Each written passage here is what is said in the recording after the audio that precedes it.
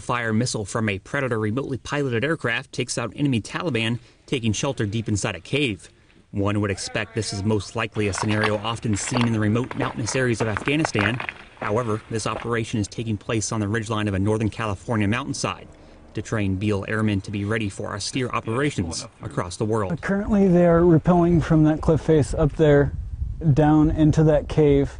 And we have a mock training scenario where there were some Taliban guys in there that were killed by Predator Hellfire strike, and there was a bunch of ordnance items in there, and we have to go clean up the mess and extract all the explosives.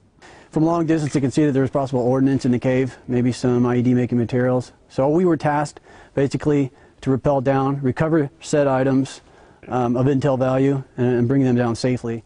As part of the newly developed mountain warfare training, EOD airmen train for these types of scenarios so that they'll be ready for the real thing.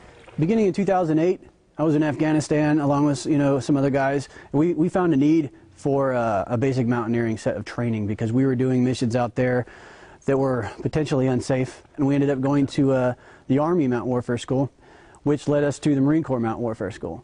So we did that, and then we integrated ourselves in with them. We had a field exercise and everything, and it's absolutely amazing. Training consists of recovering munitions from remote all-terrain areas such as caves or ridgelines, as well as recovering wounded and casualties from mountainous areas. These EOD airmen use tactics such as rappelling to take on the challenging terrain.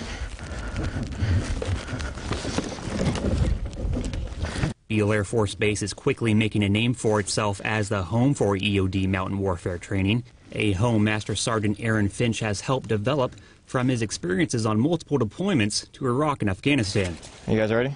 If we have to go down in a hole, which happens a lot, like a tunnel system, okay, if we have to go into a cave, if we have to rappel down into what you see back here and get a cache out, we can get in safely. We're not a liability to the mission. So, in other words, nobody's having to lower us down. We're doing it on our own. We're trained to do it properly, safely. Nobody gets hurt. And in the end, you have mission success. And that's why we're out here doing this. With the wounded brought home safe and the munitions recovered and out of enemy hands, they've accomplished today's training. Reporting from Auburn, California. All right, you got it. It's all yours. So go. I'm Airman Andrew Buchanan.